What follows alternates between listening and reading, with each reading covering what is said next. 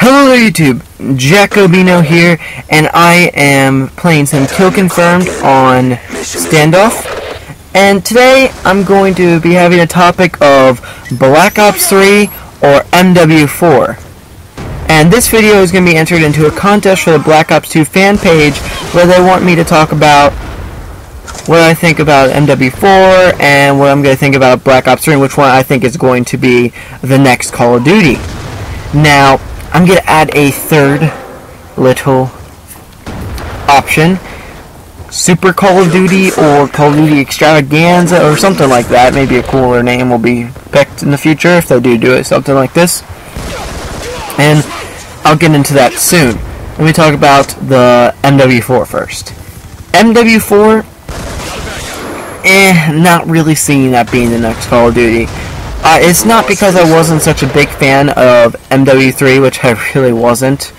It's more so about where they took Black Ops 2 with the whole futuristic thing. If they didn't, sorry, if they did the whole MW4 Modern Warfare kind of idea behind it, it'd be downgrading really, because now they've taken a step forward with the whole new Black Ops 2 futuristic stuff, and it wouldn't really be Modern Warfare 4 because they'd have to do more futuristic stuff, because with MW3 they did really all they could with Modern Warfare, and they did everything else in Black Ops 2 with futuristic warfare. Now, Black Ops 3, I believe that to be a little bit more legit than MW4 coming out next. Black Ops 3, they can expand on this whole futuristic side of everything, keep going with the whole futuristic side, include new futuristic stuff, weapons, warfare, techniques, etc. And they can really expand on the whole Black Ops futuristic series. Now, I was a little skeptical when they first came out with the whole futuristic idea, but I'm starting to like it, and it's starting to get much better. The only thing they need to work on with the whole Black Ops 2 thing is work on the servers. They're kind of crappy right now. But I would see Black Ops 3 more likely to come out next than MW4. It's weird for me calling those names because I'm so used to Black Ops 2. I haven't really been looking towards the next game because I want to play this one and enjoy this one. But for the sake of the video and for the sake of the contest, I'm here. Now, let me get to my third option that I included myself.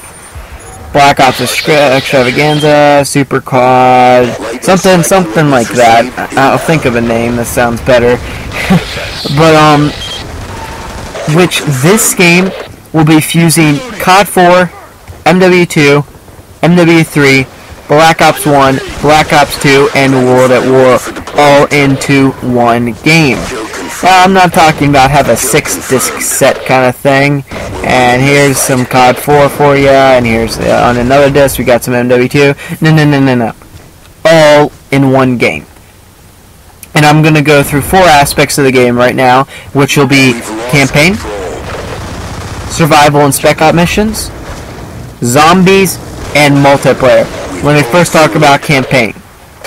Now, the campaign is a shifty territory really with the whole fusing all the games together, because if they did that, it would have to be all of the same campaign.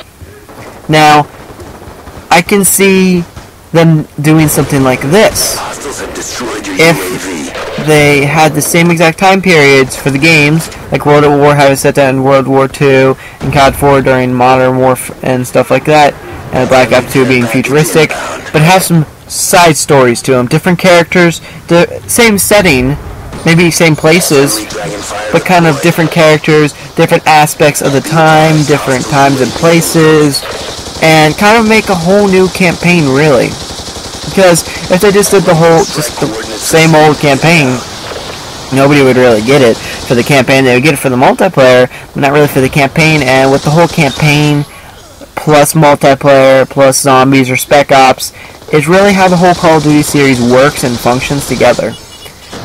Alright, so next will be spec ops and survival.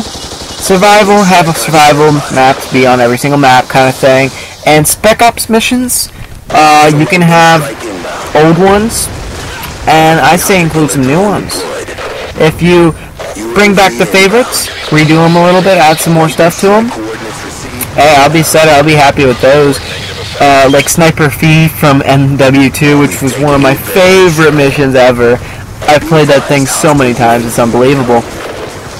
Or something like a brand new one that's implemented with it, and to have a mix of both brand new and old. And if they have that, people won't get bored, and everything will work out, really. Zombies.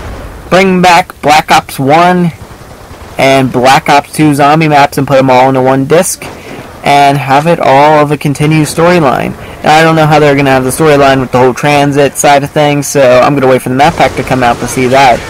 And have all those in one game, have it all one story, kind of redo them, not by much though, but I mean just kind of add new weapons, add more weapons to the mystery box kind of thing. Just not very much, just a little overdue. Now multiplayer. Biggest thing they could do with multiplayer is make a game like this. It would bring so much variety to the player that it would be unbelievable. So let me talk about maps first. Bring back all the maps. Bring back every single map from World at War, COD 4, MW2, MW3, Black Ops 1, Black Ops 2. All those, bring them back. But redo them. Do them a little bit more. Make them better graphics, better setting. Do that kind of stuff with them, like how they did Terminal with MW3 and Overgrown and Crash with MW2, how they redid those. And do it from there. And this will make the lobbies much bigger. More variety to the maps. You won't be getting the same old 12 maps over and over again. You won't be getting so bored of the maps and everything like that. Excuse me. My bad cough, sorry. I've recorded this like 10 times now because something keeps interrupting it, so my voice is getting a little bit tired. But redo the maps and make them better. And if you do that, think how many maps we would have, the options we could choose. It would be pretty amazing. And now for guns. Have all the guns. Bring back the guns. Now, think how much variety that will give the player. You could pick any gun from any Call of Duty, all in one game. You could have a MP5 from COD 4 and have a B-23R as an attachment. You can have not attachment, secondary, what the hell am I talking about? And stuff like that. Now, people would think, well, you're going to have to level up so much to get all these guns. Not true. I'm thinking that mostly the guns will be unlocked at the levels that they were in previous games. So, like, I guess, RPG was unlocked. Okay, for example, RPG may have been unlocked at, like, level 80. And I think it's level 80 in MW3. That might be MW2 where it's unlocked at like the last level, but have it near maybe, or choose where you want that RPG. Maybe have the whole Black Ops 2 RPG level up where it's unlocked at like level 41 I think, 41. So pretty far out there too, but it all really depends. And have all the attachments, new and old. Customizing those will be amazing.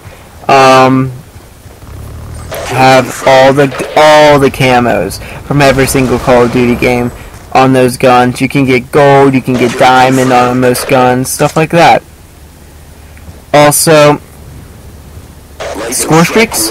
Have all kinds of different score streaks. All kinds of different score streaks for each player. So you could put a lightning strike chopper gunner from MW2, and then a swarm or attack helicopter from COD 4, etc., and just combine them.